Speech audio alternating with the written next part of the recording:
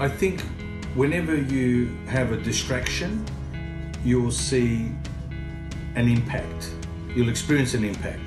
And what we're seeing across the board, and what we're seeing right at the moment, and what I listened to this morning was panic buying of toilet paper in supermarkets. You make up your own mind.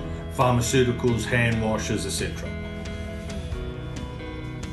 Then you see and you hear the stock market crashes. These things impact the markets across the board.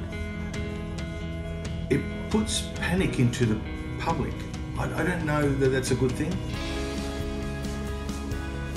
A positive thing for buyers is interest rate cuts, down to 0.5%. This is a positive for buyers entering the market. I think this is a positive note. I mean, these rates are the lowest that you or I would have ever seen. The market, especially for us in WA, the market remains a buyer's market. So the low interest rate, maybe that little bit of a fear that's spread with these distractions, is a positive note for buyers that are out there looking to enter the market. This is a good time to enter the market. It's still a buyer's market. There's still some very good buying out there. Interest rates are low. One thing that I would say to people, like I always say, is investigate your market. Look at what's available, look at what you can afford. Maybe a good time to speak to your finance broker. Get out there, go start maybe visiting the home opens. Speak to some agents, tell them what your budget is.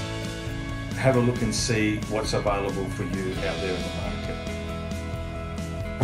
market. That's where I see the market right now. Now, on another positive note, we have had some amazing, strong interest in Melville and Stirling of late.